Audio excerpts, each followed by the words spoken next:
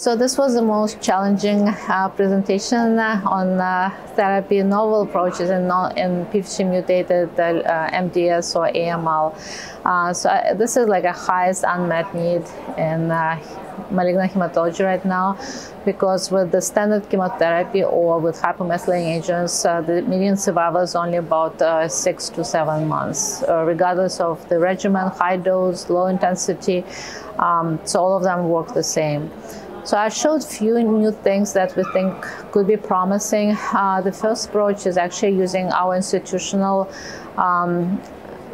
different schedule of decitabine called metronomic administration, which is weekly, very low dose, 1/10 of the regular dose of decitabine given subcutaneously, combined with the therapeutic dose of venetoclax. Again, both drugs are given the same day, but only once a week.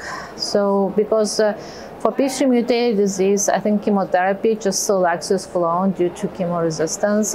But this approach, in fact, results in survival around 10 to 11 months, which is has been reproducible right now with 24 patients. So we're continuing enrollment. Obviously, it's not curable, but it's a better backbone than the standard chemotherapy.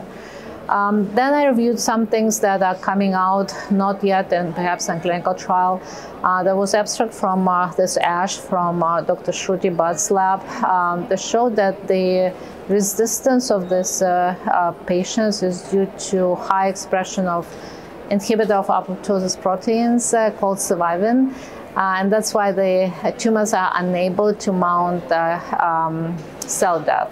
So if she, in preclinical models, inhibiting this pathway led to the sensitization to venetoclax or chemotherapy. Again, this is preclinical work, but it looks promising. I also reviewed the efforts to reactivate the mutant P53 and make it work like wild type.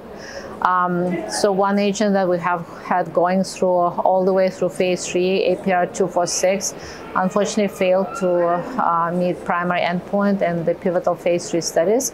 But right now there are two other drugs that are being tested. The first one is, in fact, arsenic trioxide that's been used for acute promyelocytic leukemia. It works in a subset of mutations, not in all across the board. However, the clinical trial is ongoing in China. And the second is a new one that works for only one mutation, Y220C. Is again reactivator that binds to that mutation and makes the mutant protein binding to the DNA and induce transcription. And so finally, I talked about immune therapies and the fact that the T cells are deficient, and that there's work here presented by Michael Andreeff's group that T cells also carry mutations and therefore they're exhausted. So there's a huge suppressed microenvironment, which is perhaps why the immune therapies has not really worked for the subset. But again, the preclinical studies for one mutation have identified the peptide HLA-2 complex that was presented on the cell surface, and making the bispecific antibodies against that led to the activation of T cells and the clearance of tumors. So I think some of these new approaches are needed for TP53-mutated disease, which still remains such a huge challenge therapeutically. And we all should be thinking of putting patients on clinical trials to find out what's the next steps.